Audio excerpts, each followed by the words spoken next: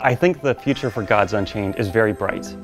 It's a great time to be a CCG card game player right now. There's lots of options out there, but what Gods Unchained is going to be able to bring to that environment is a completely different way of handling the game's economy.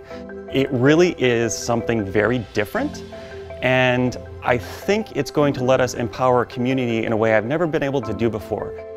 Moving to the blockchain and giving the community and players control over the cards and how they're traded and how they move.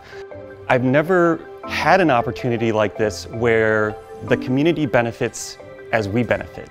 And knowing that the company ethos really supports that just means we could be doing this for a very long time to come.